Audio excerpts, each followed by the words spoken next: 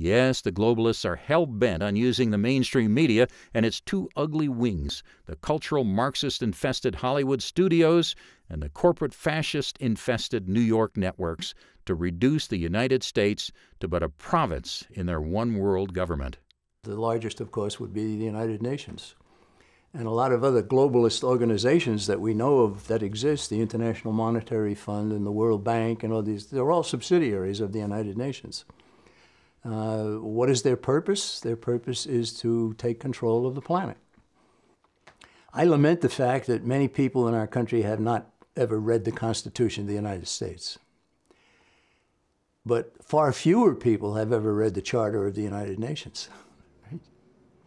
Article 25 of the Charter of the United Nations, very small, one sentence.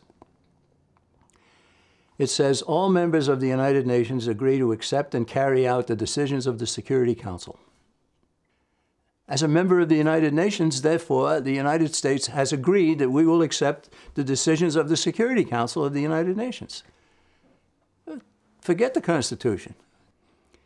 There's a subsidiary of the United Nations called NATO, North Atlantic Treaty Organization.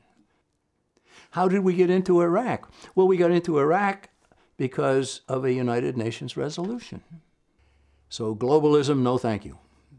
Independence, yes.